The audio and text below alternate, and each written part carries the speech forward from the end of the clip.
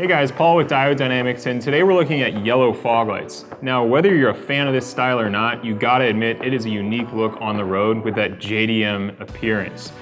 I don't know about you, but back in the day, I bought 5 or 6 sets of these yellow incandescent bulbs. It's just got a yellow tint on it, but they just never lasted, maybe like a year tops. They seem to go out really fast. And when it came to yellow LEDs, unfortunately, most of them still look like this.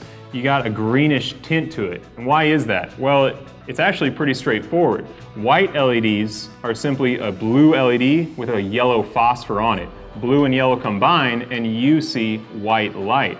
The problem is, as you might know, a lot of white LEDs are a really coolish blue color. And if there's any blue color shining through, it just goes through one of these yellow lenses on the outside of the bulb, and it goes blue and yellow combined to make the green look. And it's not a good look. We actually have been selling LEDs for quite some time, and we were able to overcome this to some degree by using a warm white LED to start. So that warm white has a lot more yellow, not as much blue, and then when we shine it through the yellow lens, it's not too bad. But just recently, we found these individual LED chips that actually produce a pure yellow color like you can see, and there's no lens or anything. It's optically focused too, which is awesome. And we actually make these here in the United States. So St. Louis, Missouri, we manufacture them start to finish. And what's cool is we can pick and choose these LED chips that just work better to give us that exact look that we're going for.